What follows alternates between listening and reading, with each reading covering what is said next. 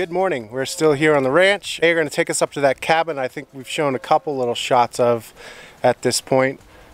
We haven't actually explored it much, so we're going to go up there, check out their new cabin, and do a couple little projects around there. I love going up the mountain. It is like 20 to 30 degrees cooler up there, and it is roasting down here. So we've really been enjoying the new faucet because you end up washing your hands a lot on a ranch. Or maybe I do. I just wash my hands too much. I don't know. So that's what we're doing today. We're going to just enjoy the ride up and go check out the views from up top.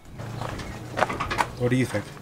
I think it's really hot and it's going to be nice and cool on the top of that mountain. Yep.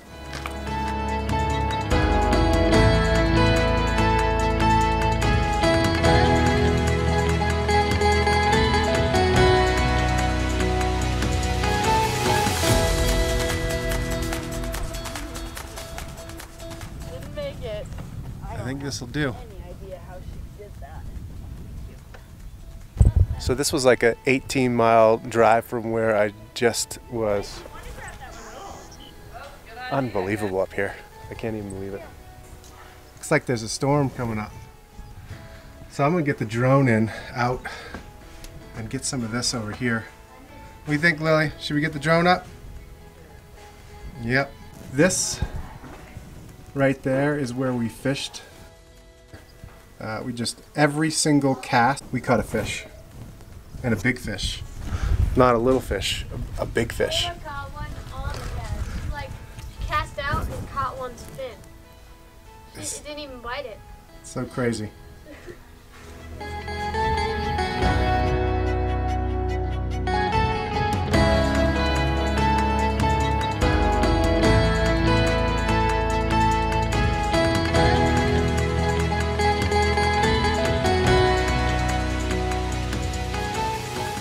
Seeing this cabin all by itself on the hill as you drive up is pretty amazing.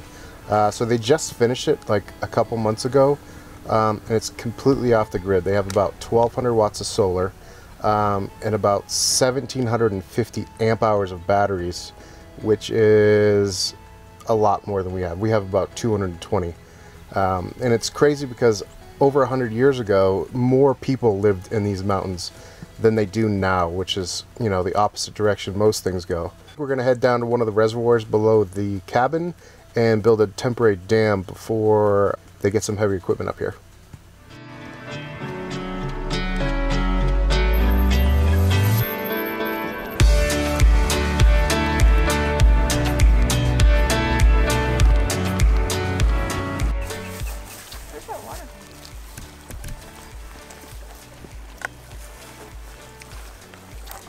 Chuck, ready?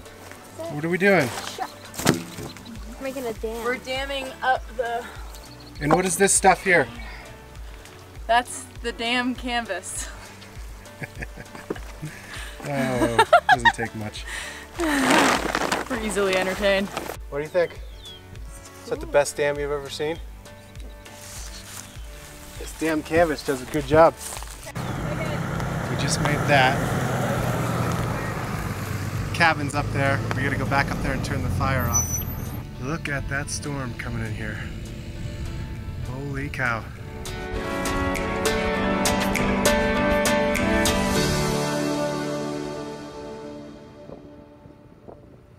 Well, we made it back down the mountain. Thankfully that storm missed us. They were concerned at first just because we didn't know which direction that was gonna, it's super windy still. They weren't sure which direction that was gonna head in, and it had a lot of green in it. And we learned that if those storm clouds have green in it, that means there's a good chance there's big hail and tornadoes possible. You see green? Get under cover. Get under cover. I've never heard someone say, oh my gosh, that's probably a tornado or hail, we've got to go fast. Yeah. It's a little nerve-wracking. So it's still windy here where we took a little trip and we can overlook the property. I don't know if you see down there, that barn, there's a tree in the way, but that's where our RV is. And this is just some of their, overlooking some of their property. It's stunning. It was just another like reminder that whatever situation we find ourselves in, there's always something new to learn. And it's something like we're trying to instill in our kids on this trip, but it's also something that like I need to remember for myself, that there's always something that you can learn wherever you are. as we start wrapping up our time here, we're just super glad that we took the chance and that we stepped out of our comfort zone a little bit and, you know, decided to go somewhere where we had never been and meet people that we had never really met before. And more importantly, we're so glad they took the chance on us. It just, again, reiterates, like, always have the conversation. You never know what someone's willing to give or to share unless you ask, or unless you're willing to even start the conversation. So that's been a really good lesson, I think, for us, and it's something we're going to take with us as we keep traveling. You guys got to see this ride down. It's just, I got to stop saying it, just. It is. It's just incredible. It's incredible. It's just beautiful. It's just wonderful. It's just ridiculous. It's just. It's just.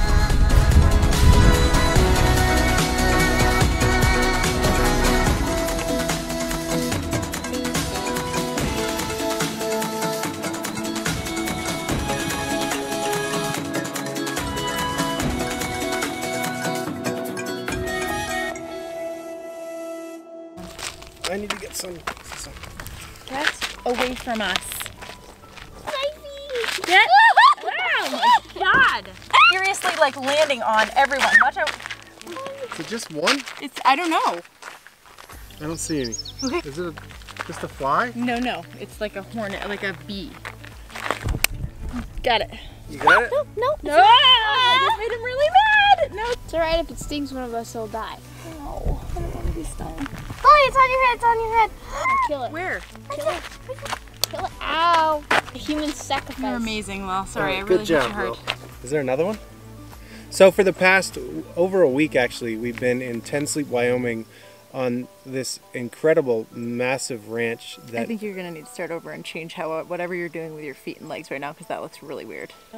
Okay. I don't know if that looked weird or not. But anyways, for the past week, maybe week and a half, we've been in 10 Sleep, Wyoming on this gorgeous, massive ranch. They are a cattle ranch. They have over 500 head of cattle. On the most amazing spread I've ever seen. Yeah, it's just... Even like, it's like it should be in the movies. Yeah, so here's some footage of that, this property.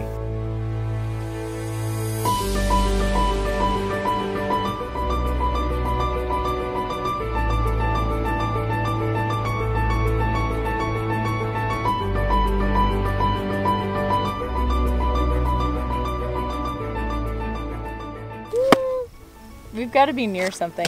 I got it. Another perk of another perk of being on a cattle ranch is basically an endless supply of meat. Corey was so excited to be smoking a different type of meat almost every single night we've been here. They were pretty excited for him to We did make steaks, dinner. we did brisket, we did prime rib. Yep. We did chili. It's just been awesome to be here, and then the girls have had a great time. Why don't you guys tell us about it? What happened with Lacey? Just had puppies. 7 puppies. 7 puppies. We got to name all of them. What are the names? Do you remember the names? Yes. Oreo, Caesar, Checkers, Spots. Okay.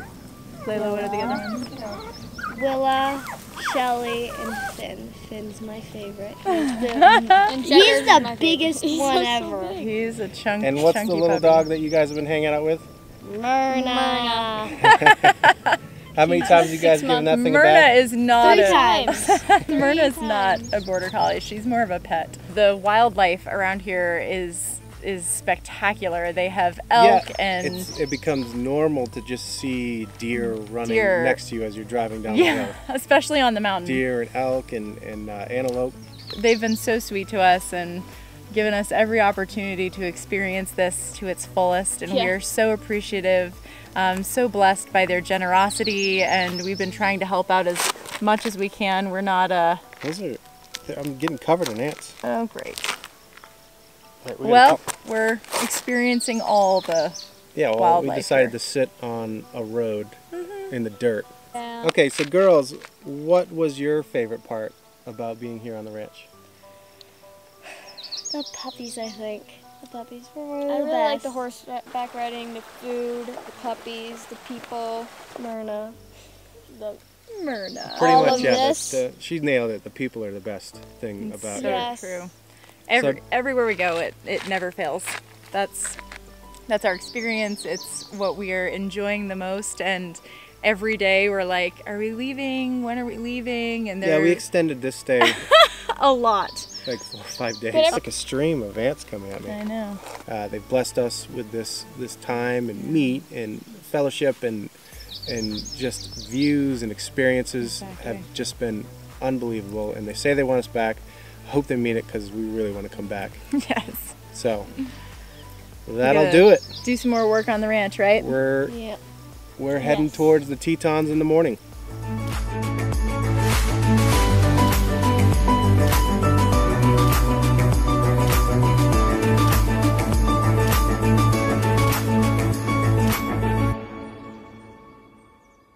Well, good morning. We have to make kind of a hasty retreat from here. Jess wasn't feeling good last night, and she is not feeling good right now. She's in quite a bit of pain. I think she has a infection. So we got to get going. She's on the phone right now trying to find a doctor, but there's nobody close to here. So hopefully we get in.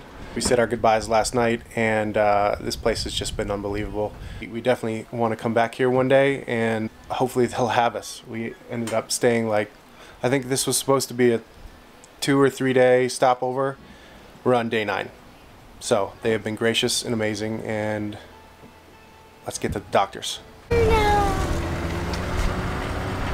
Where is she? We will miss you.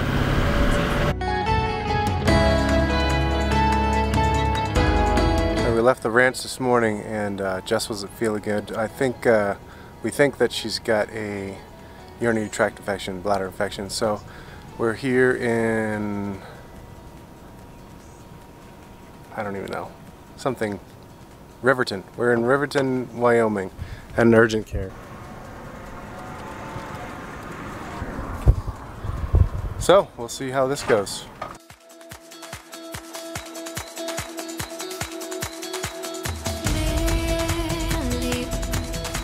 Closer to warmer, nothing is over. You'll find it abundant, just break down the silence.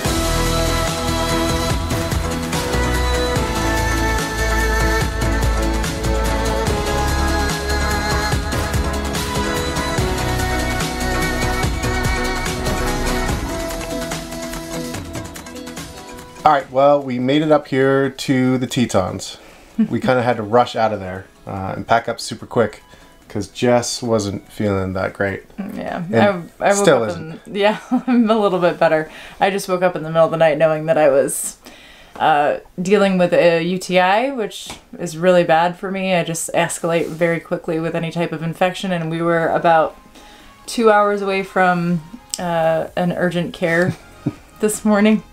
So it was a really fun 2 hours in the RV, like stopping every 10 minutes so I could run into the bathroom. It was literally every 10 minutes. It was a long time. Is that a pull-out? Is that a pull-out? No, it's not, but pull over. Yeah. So anyways, we found an amazing doctor in Riverton.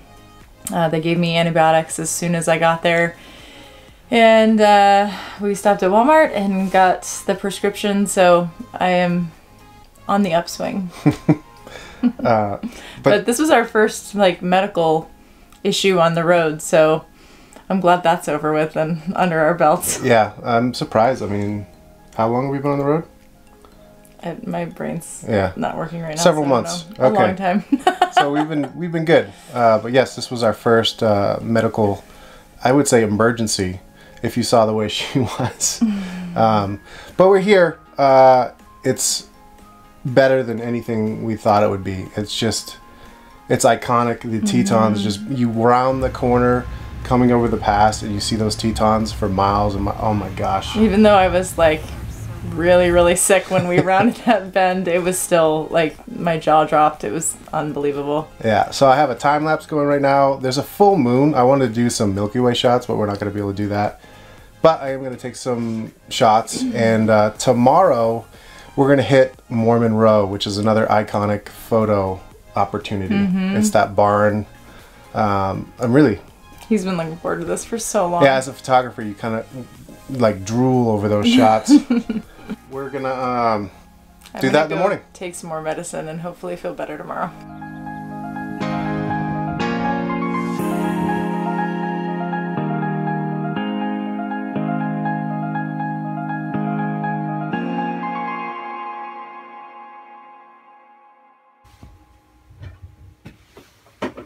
Tetons.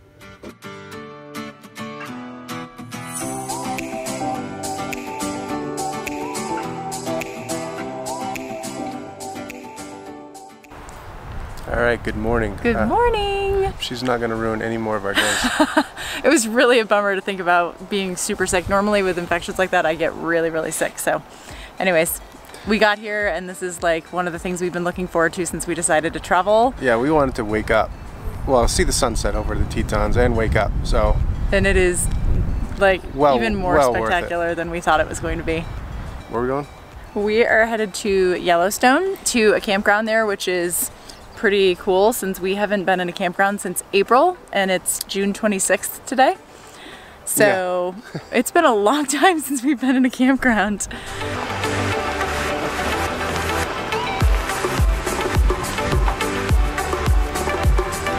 The forest road to get up to the boondocking site that we were talking about is all dirt and pretty rocky and rough, so just take it nice and slow. I don't know if you can tell that we're bouncing around like bobbleheads. As long as nobody is coming on us.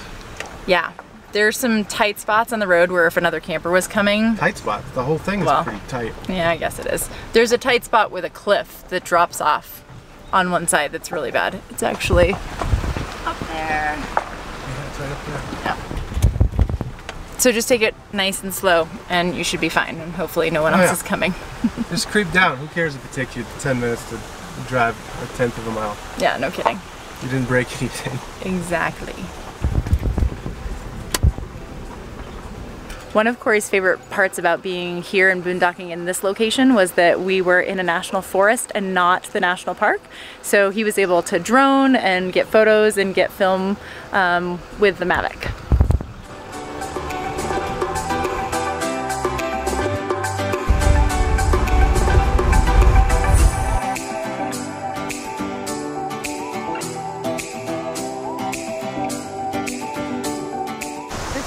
A homestead that had, well, it used to be a community that had 33 homesteads on it at one point, and they all came together so that they could like share in community and like help each other. There's only 6 left that you can see right now, and then there's a church and a school, and then like the iconic Tetons barn is down on the other side of the road.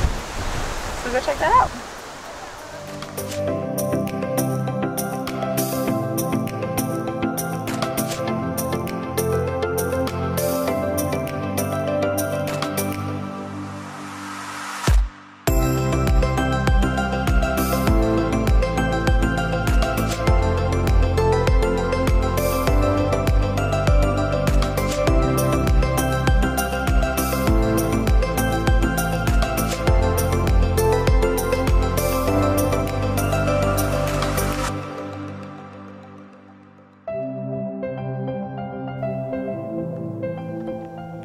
We made it to Grant Village here in Yellowstone. These sites are super tight.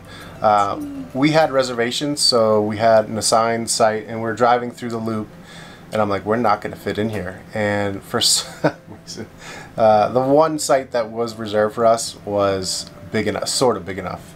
The only one we ever would have squeaked into. Yeah, it was super tight. But we're here. We're in. Mm-hmm, we're good. And our stuff is on the pavement. We're not going to get yelled at. The girls made a fire, and we had burgers from the ranch. It was bittersweet. Yeah. They were so good though. They're delicious. And there's nothing like fresh meat, and I am finally feeling better. But typical Nickerson style, we blasted through an area. But it was either, you know, take time off of the ranch and add to the Tetons, or just check out the Tetons really quick because we can go back there. Yeah. And we're not going to be able to go back to Alaska. No, and we want to spend as much time there as possible. So we only did one night, and it was beautiful and wonderful. If we don't get back there, we took advantage of our one night, and we got to see it. And if we do get to go back, now we have the lay of the land. The next episode will be Yellowstone, and we'll see you guys soon.